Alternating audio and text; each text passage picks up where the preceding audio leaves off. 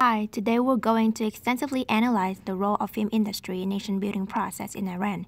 In the previous assignment, we have already rationalized what this form of media in this Asian country are chosen. To answer this topic question, an in-depth review into the cinema practices and key factors in terms of social, cultural, and political context is conducted. First of all, based on our topic, this research question is formed with the aim to understand in what aspects that Iranian film industry affect its nation-building process, as well as to find out in which approach and on what level these frameworks or criteria are practiced in Iranian cinema, since we stated in our previous assignment that the role of Iranian film industry will be assessed by the representation theory. In order to reach the aims above, both content and textual analysis are utilized. In content analysis, there are 15 films selected based on era and award in the 2000s, and these films are examined with a set of criteria and refers to the Islamic-based law, which is the MCIG. Moreover, a more profound evaluation is done through textual analysis. We choose typical films in each era to be the samples in this method to analyze Iranian social context influence through different periods of time. We are going to present the findings under two scopes, the government and the practitioners or filmmakers, to clearly understand Iranian film industry through 2 points of view. In the previous assignment, we already explained that nation building leads to the desire of nationalism, and the media, in this case the film industry, is the tool that nationalists use to gain more power by creating the sense of belongings in the community, since nationalism is the most universally legitimate to political life. First of all, in the silent era, during the Qajar royal family dynasty, Iranian film industry follows the private model, as the government sponsors silent movies, which are mostly documentaries, footage of new events, actualities, and spectacles involving the royalty to widespread its image at this time. Furthermore, it also illustrated the role of man and woman during World War I, which was men going to the terrains and women taking care of the families. Later, when it comes to the period of pre-revolution, during the authority of Pahlavi dynasty, the government mindset was to promote for Western ideologies. Traditional values were rejected to pave the way of modernization as the government tried to introduce Western lifestyle to the current film industry. Films during this dynasty were imported from Western countries, dubbed in Farsi, the Iranian language. For instance, it illustrates the Western lifestyle of the woman, which opposed to the traditional perception about women in Iran.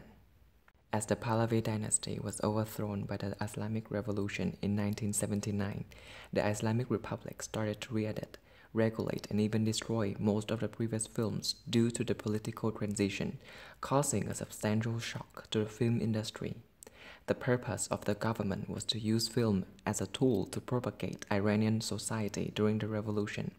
Besides the political aspect, the current film industry also reflected social changes and transformation in Iran in terms of tradition and modern, low and high culture, or rural and urban environment. Furthermore, a toxic environment for filmmakers was created as the Ministry of Culture and Islamic Guidance, or so-called MCIG, was implemented.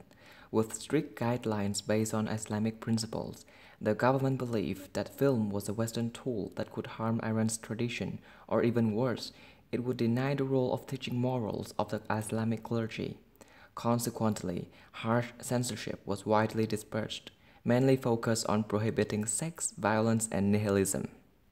Lastly, from the post-revolution era up to now, Iranian cinema has received significant changes as there has been a gradual development of a more liberal interpretation in terms of filmmaking guidelines, creating a more creative freedom environment. The MCIG has acted as a reformist factor as it has opened up the cultural, social, and political expression atmosphere. However, the MCIG is still conservatism-based, specifically protecting what seemed to be offensive to Iran and Islam. There was a regulation created in 1996 with tremendous censorship, such as no tight clothing for the woman, no physical contact or tender words between man and woman, no jokes about the police, the army, family values, no joyful or foreign music, and no bird negative character as the current Islamic clergy must wear bird.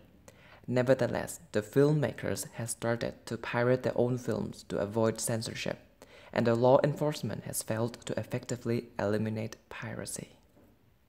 To elaborate Iranian film practice.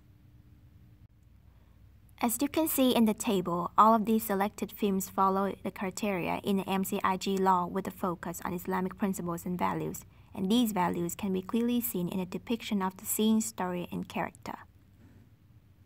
Despite the various topics, all of them are Islamic values such as collectivism, respect for the family, or moral choices, which are also believed as Asian values.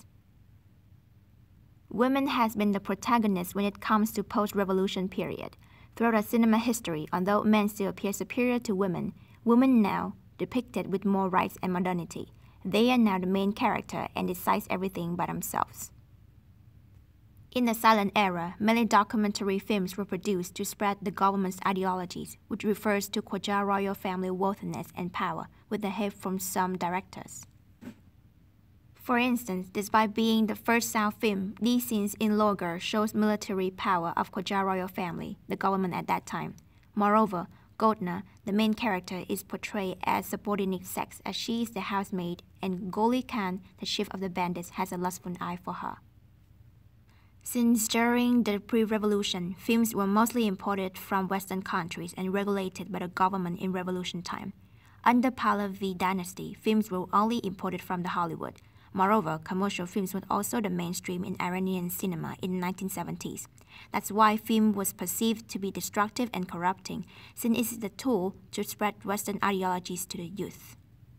However, during post-revolution era, filmmakers aim to reflect what is truly happening in this country through humanistic and pure elements in the building of the plot, character, and the chosen topic. This era shows the shift in the gender focus in film as female characters began to be three-dimensional characters, have sense of grace, destiny, belief, conflicting emotions, expression of inner feelings, etc. Female characters show in movies as being more decisive, and their reactions towards problems are even stronger as they stand up for their own rights. The Girl in a Sneaker depicts the story of a girl run away from the family for her love. Or in Offside, the girl group disguised into boys to watch the World Cup match, since they are forbidden because of their sex. Furthermore, at this period, women start to appear as a protagonist as an attempt to love. Moreover, topics to make films not only are more diverse but also reflect the society. In Attempt to Love, extramarital affair appear in film for the first time, which is considered as a sensitive topic.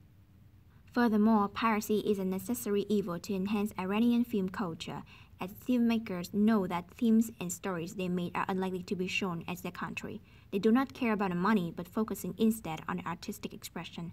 Therefore, they often pirated their own films to distribute to the mass audience because it was relatively the easy way to break the censorship of Iranian government. With the aim to reflect the true current social context, director Jafar decided to make a documentary of his time, ironically named This Is Not a Film. Jafar was put under house arrest for propaganda against the regime due to his previous films. As the media will help people choose which image they relate the most to their imagined community, the government used Asian values, in this case Islamic principles, for propaganda purpose with an intentional approach, while filmmakers reflect Iran and bring attention to critical issues of the country to the audience. Then, it is essential to assess the role of Iranian cinema in nation building through both Asian values and propaganda due to different purposes.